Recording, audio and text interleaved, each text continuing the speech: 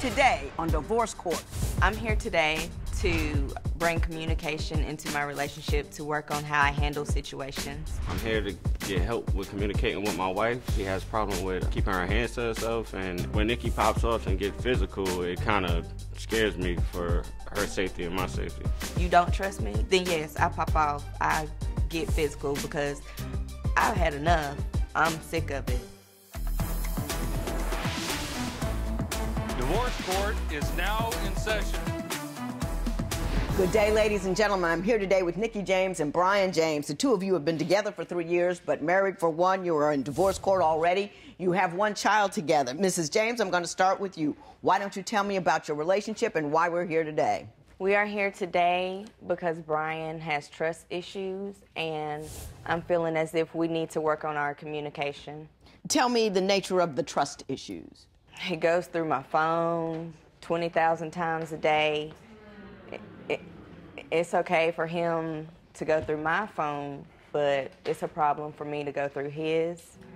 Mr. James, do you go through her phone a lot? Yeah. What are you worried about? Not so much as worried. I just don't want to be a fool at the end of the day. Has she done anything to cause you to believe that she is cheating on you or doing something inappropriate?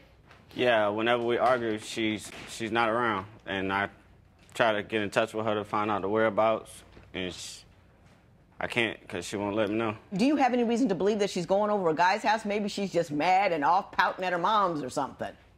Well, just the fact that she won't be up front and tell me where she at when I'm asking. Because I feel as if it's no need for you to know. But it's preventative on your part is what you're saying, Somar. You don't want to look like a fool, so you look through her phone just in case she might be doing the wrong thing. And when I have looked in the phone and found something... What did you find? I have found talking to ex-boyfriends and little notes. What kind of things was she saying? To the ex-boyfriend or notes? Either one, whatever's most incriminating. Most incriminating would be the notes she would write to herself saying that she wished she was living that military life, more houses and more cars and no stress, and then revert back to me how this is a struggling life and calling me all type of B words and just different names. So do you write down somewhere on your phone or wherever that you're dissatisfied with the life you're living with him and calling him a B and all that? I do, because that's how I get my anger out. Either it's in a notebook or it's in my notes on my phone, which I have the right to my feelings. That's a problem with him. Mm-hmm. So he goes through my notes, and if those are my feelings, why are you even reading through it and then trying to come back to me with, why did you say that? I'm entitled to my emotions and my own feelings. I'd rather write or jot it down than react. So most of the time I react. And I agree with you 100%. I agree with you 100% about it's better to write them down than react. But let me ask you this. Once you write it down, do you come to him with your concerns in a reasonable, rational way so that you can somehow overcome those feelings by fixing the problem? When I write it down or I put it in my notes, I later go back to it and read through it to see, you know, how stupid it may have sounded, or, you know, like, Nikki, you were really feeling this way about this? Yeah. And then I'll delete it. And sometimes I don't delete it because I'm so set in that emotion. Now, Mr. James, I'm going to throw this out there for you. She's writing down her negative feelings. People think all kinds of bad stuff all day long, and she's writing it down so she doesn't act on it. Don't you think she has the right to just purge her emotions on somewhere? As long as she's honest with you about her concerns, don't you think she has that right to privacy? Yeah, she has right to privacy. I have no privacy if you keep going through my phone. You say she has a bad temper. Give me some examples of the things that she's done in a fit of anger. If we're in the car, it'd be like slamming on the brakes or just driving real fast or breaking up the car, or if I'm out the car, she try to run me over. When you say breaking up the car and phone, what does she do? She used the car as a weapon. I broke my windshield. If I get out. You broke your own windshield? She threw her own phone at her own car windshield. Do you drive all fast and crazy and slam on your brakes? I may accelerate, but I have learned to pull over, take time out to calm down myself. Yeah, because the rest of us on the road don't want to die because you can't control your temper. I'm just making sure you understand that. Right. But I have even tried to, because he nags of accusing me of cheating constantly. And if I already answered it once before, why do you keep bringing it up? What does he nag about? Just the need to know. So who you sleeping with? So who you sleeping with? And I answer, nobody. So who you sleeping with? 10 more times, and I'm trying to drive, and I know I have an anger problem. So I pull over. I even take my key out. I asked him to get out first, and that was a no. So I'm going to get out and walk. Mr. James, are you riding her about who she's sleeping with when, in fact, you don't have any concrete evidence whatsoever that she's doing anything wrong? No, I have evidence. It just haunts me. Well, tell me what the evidence is. When you hiding in the bathroom, using your phone, and you're on Facebook talking to... Who's she talking to on Facebook? Supposedly, everybody's her cousin, and I don't know who her family is, so... But... Well, are you friends with her on Facebook? Sometimes when we mad, she unfriend me all the time. Do you unfriend him? Seriously. I do. So that's why I got trust him on issues. Facebook because he feels the need to, whoever I add as a friend, he'll go add him. You don't know that person. Every single person. You don't know this person, so why are you trying to add them as a friend? Okay. Well, why do you have them as friends? Well, let me ask you this, Ms. James. You say that he's always expressing his feelings about your relationship on Facebook. Is that true? Tell me what. So everybody knows you're going through problems because these women never know what they have until it's gone and da-da-da-da-da. Like, you and your emotions all over Facebook. So basically, if somebody wanted to talk to you, they already know what to say because you're going through something. So if whoever... Mr. James, do you share your problems on Facebook? She talks to our neighbors and talks to everybody in the neighborhood about me. Yeah. And our family and our business. I got some feelings about all of that, but before I get to my feelings about all of that, I want to talk about the police, your children, and how you behave. She be up to stuff, and she does things to manipulate and put me away. I'm not going to hit no female. Why you going to start a fight with a guy that you know ain't going to hit you back? I did not. It was over $150 because I told him I would. Did you put your hands on him? Exactly. No, I maced him. It hurt.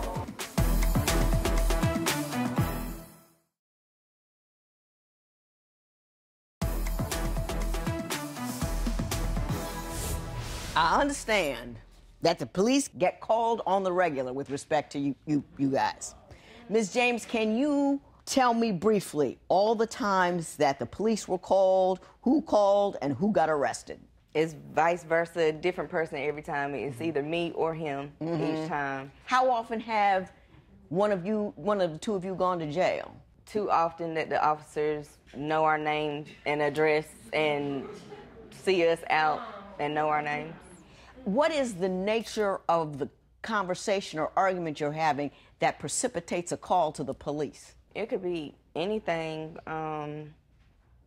Like around tax time, it was over $150. Who went to jail that time? He did. Did you have to bond him out? Yes. How much that cost? I don't know, but it gets pricey. Mr. James, what's your take on that? Why do you think this is happening all the time? Because she be up to stuff, and she does things to manipulate and put me away so she can go do what she want to do. Well, give me an example of a circumstance she manipulated so you could go to jail so she could do what she wants to do. I'm not going to hit no female. Why you going to start a fight with a guy that you know ain't going to hit you back? I did not. It was over $150 because I told him I would. Did you put your hands on him? Exactly. No, I maced him. It hurt. I maced him, and he. Are your children home when you do this nonsense? Yep. They were outside. No. They're home, though. Your mace don't just evaporate. Yeah, my daughter They called the police. Now, I'm angry with both of you on that one. I'm angry with both of you. I don't care what the issue is, $150, a text, an email, or whatever, you don't have the right to put that kind of chaos in your children's minds. If you fighting and macing and calling the police, they're raised in chaos. Right. When you raise them in chaos, they become chaotic. They don't know how to resolve anything. You teach your children how to feel by the way you behave. Look at what you're teaching them. Well, the only reason why I maced him was because he came towards me, and because upon arriving at home, my bed is outside, my dresser is outside, my TV is outside, everything is outside. Mr. James, did you put everything outside? Miss told I put everything outside just the same way I put it in there. That was my stuff. I'm just showing her that I can take back everything I put back in there because you promised me to loan me some money that I was going to give right back to you, and she didn't. So that's why I did that example. Hang on. So we're still talking about that $150? That's why I was out there, because I was showing her, if you don't want to help me, then I don't need to help you. I put all them items outside because I put all them items in that house. Okay. That's my stuff. Next, I want to talk about why I have written all the way through your documentation the phrase stupid tax. I can't even talk to my neighbors. I don't have no friends. I only have two. Because he's on you all the time. Do you see that she's crying over there? Do you know why? Yes, I do. Tell me why. Is Nikki cheating, or is it only happening in Brian's mind? Tell us what you think at facebook.com/Divorce Court. Divorce Court will be right back.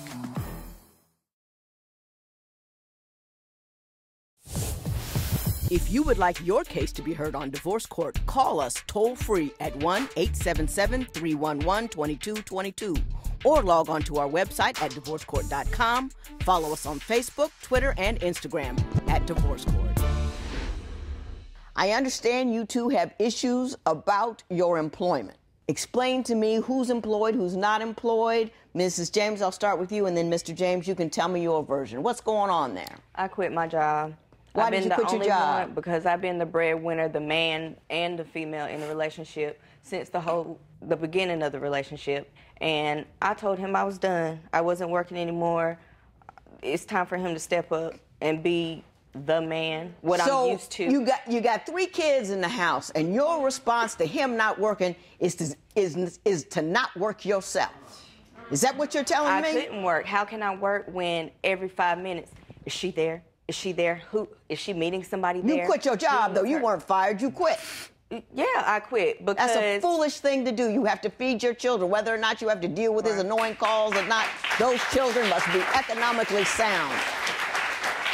Mr. James, why don't you tell me your side of the story with respect to economic burdens in the home? Ma'am, I work, but most of the times I lose my job because I'm frustrated about what's going on in my home. That means he quits. Is that true? No, I said I lose my job and won't go. When you say what's going on at home, do you mean the fighting, or are you concerned about what she's doing and is she cheating? No, or both? All of it, both. Because when I leave, my kids and the ones I love is there with her. And if she's mad at me, she's not the one I love no more. She's become a whole nother person that don't want to tell me nothing. Describe that person. She is evil. This is somebody that can hurt me. Because she know all my triggers. When I ask where my daughter's at or where kids at, it's no, don't worry about it. And that hurts. That really hurts. Do you refuse to tell him where his child is when you're angry with him? No, ma'am. I give him a response. It's not the one that he wants. What is the response that you give him? The response is, the children are with me, we are with family and safe. He wants to know, where are you? Nah. My exact location. Well, if you're with family, why can't you tell him? It's his kid, why not? Because he rules every other aspect of my life. Like, if I'm mad at you, please just give me a chance to sit and vent to my family. That's a problem in itself. I can't talk to anybody. I can't even talk to my neighbors. I don't have no friends. I only have 2. Because he's on you all the time. Let's give her a moment. Do you see she's crying over there? Do you know why? Yes, I do. Tell me why. Because when the real and truth hurts, real and truth hurts. Keeping it real hurts. But it was about you, and you ain't even heard that. What? Why are you crying? Why don't you tell me, Mrs. James? Because I feel like I have no freedom. I can't be me. And then When I try to be me, oh, you act like somebody totally different. You must be doing something. I like to have fun. I like to have the freedom to say what I want to say or talk to people without it being, oh, how do you know him? You used to date him or... Yeah, I got it. I know exactly what's wrong. I know exactly what's happened. I know everybody I'm going to yell out with both of you, which is both of you, and I'm going to tell you about the stupid tax. What is causing the anger and unhappiness in Nikki and Brian's one-year marriage? Share your opinion on Twitter and Instagram at Divorce Court. Divorce Court will be right back.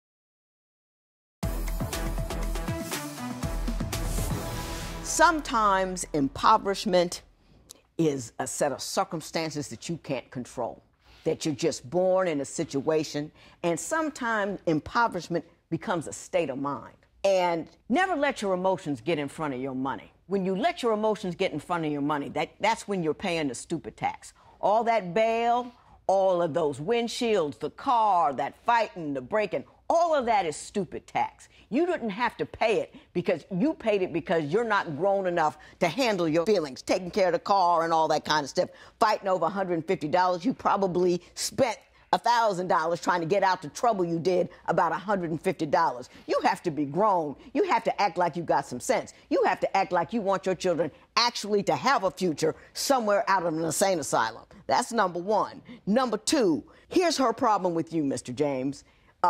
You're scared. You're scared to death. You are insecure, and you said something, and people say this to me all the time.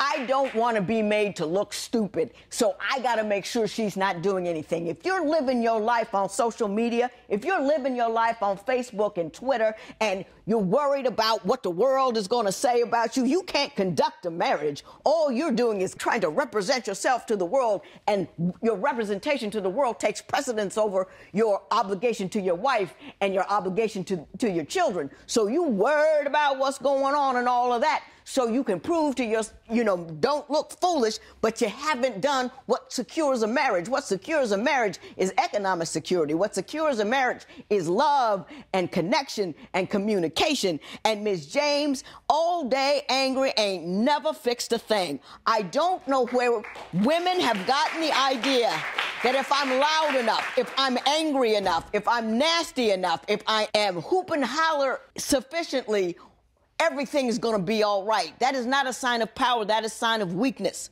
Fear causes that kind of anger, and it is destructive not only to yourself, not only to society because you're driving in a car, but to your children as well. I think you both need to grow up. I don't think she's running around at all. I just don't think so.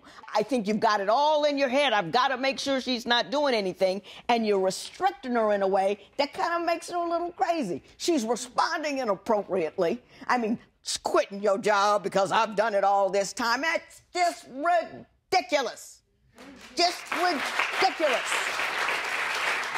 I think you both need to go into counseling, whether you stay together or not. And I think together right now is not a good idea because your children are in there. All of those darts you're throwing is going right through them before they hit the other person.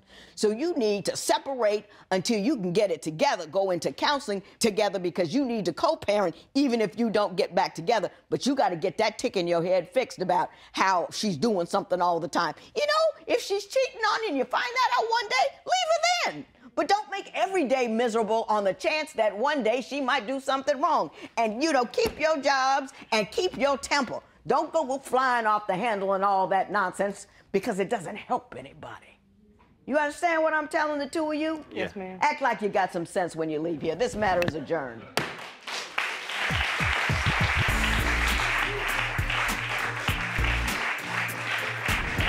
Judge Lynn Toller wants me to separate from my husband, but I feel as if that's not going to happen. We can pursue counseling and move forward that way because I love my husband and I got married for a reason. Even though I feel like my wife has cheated before, I want to save my marriage because I'm all into this family and I want to be there, watch my kids grow, and I won't let no other man or female step into this, take my position.